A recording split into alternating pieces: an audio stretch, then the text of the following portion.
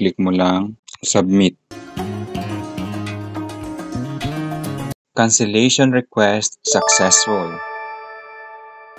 Hi guys! Welcome back to my channel. For today's video, i-share ko sa inyo How to cancel GCash Send Money Protect.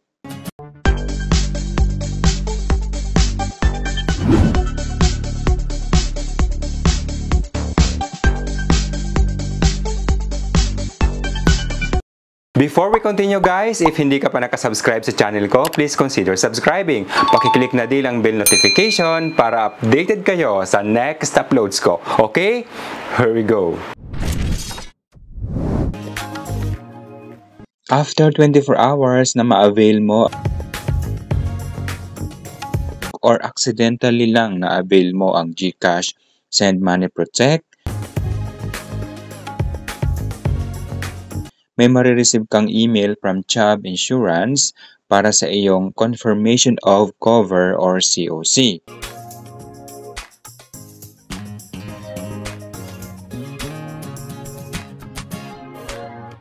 If ever you change your mind and gusto mo na lang i-cancel ang insurance policy, pumunta ka sa Google Chrome and i-search mo yung G-Insure Send Money Protect. Scroll up.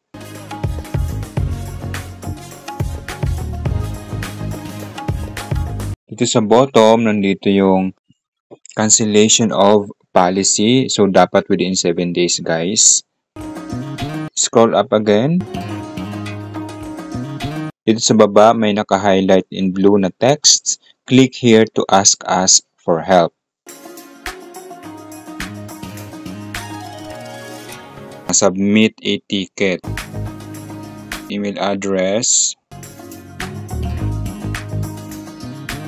Name mo sa GCash.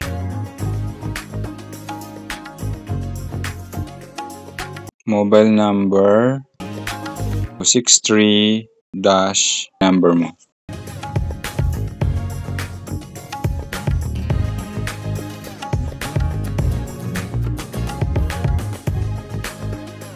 Date of Send Money Protect purchase. GCash reference number. Nung pinadala mo. Dito sa inbox. Transaction history. Input mo yung ditong reference. Date of transaction.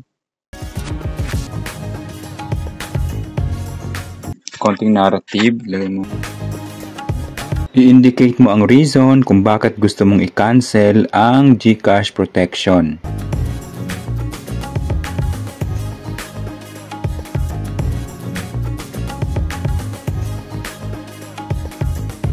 Click mo lang yung consent, saka accuracy ng information.